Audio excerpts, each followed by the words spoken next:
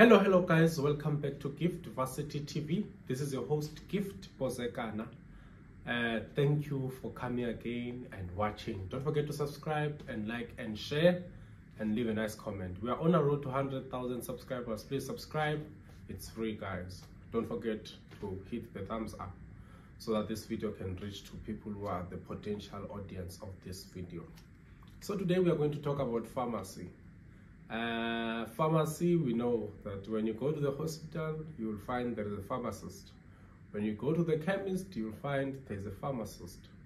Even in the research field, there is a pharmacist, right?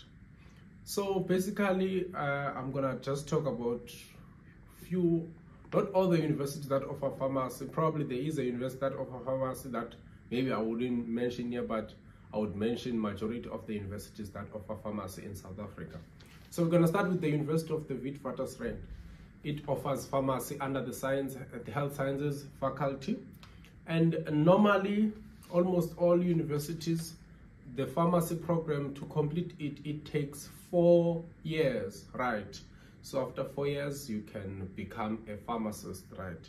So at WITS University, for maths, you need a level 5. For physics, you need physical sciences, you need level 5. English, you need level 5. But what differs at WITS is that for pharmacy, they in under health sciences at WITS, they consider NBTs, so which is national benchmark test, the ones that you write. So for them to come to the conclusion that you get a placement there, they will use your results. So your results count, the one maths, physics, life science, and English, they count 60% of the total calculation score. And then the 40% is calculated by your NBT. So the higher your NBT marks and the higher your AP, your average from your subjects, the higher the chances of getting into the pharmacy program, right? Then we go to Sefako Makgatho Health Sciences University, known as SMU, formerly known as Medunsa there. For you to do pharmacy, you need a maths of level 5, life science level 5, physical science level 5, English level 5. But those are the basic requirements, guys, minimum requirements. Doesn't mean that you automatically will get a space in this program because it's very, very competitive, right? And then we also go to the University of Western Cape, known as UWC. So for you to do pharmacy, you need level 4 in English, level 4 in maths, level 4 in physics, level 4 in life sciences. I repeat, meeting the minimum requirements does not mean you are in.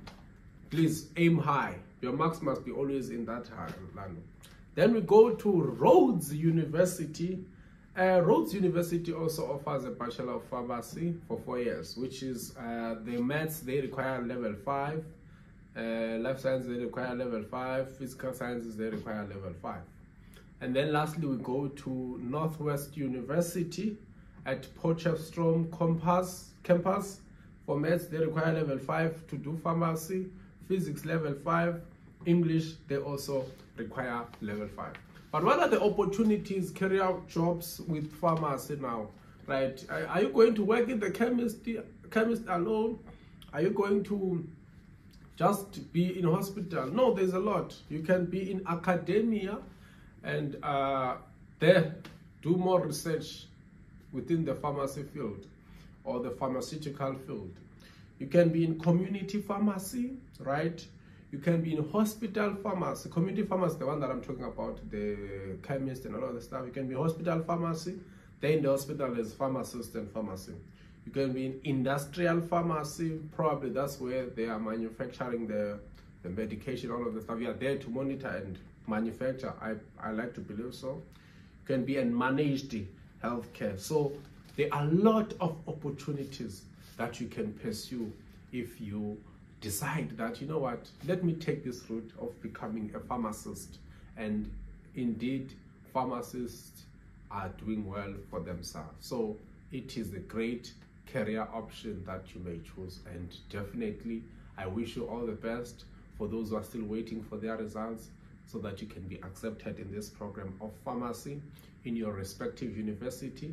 familiarize yourself, do more research, visit LinkedIn, go and see where more majority of pharmacists work, which companies hire pharmacists.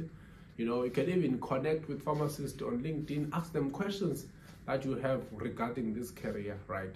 Because before you enroll, you must be sure that this is something that you really want and something that you just want to spend the rest of your life doing it, right? From me to you, I say all the best, and indeed you are capable of achieving whatever that you want to achieve. Thank you so much. Don't forget to like and subscribe. Till next time, bye-bye to all the prospective pharmacist students.